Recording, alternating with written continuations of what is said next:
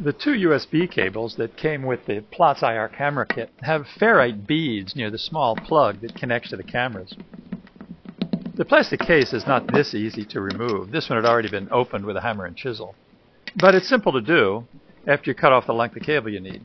You just have to be a little careful not to damage the wires.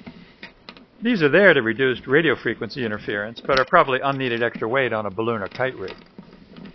The ferrite is just iron and ceramic and is not toxic.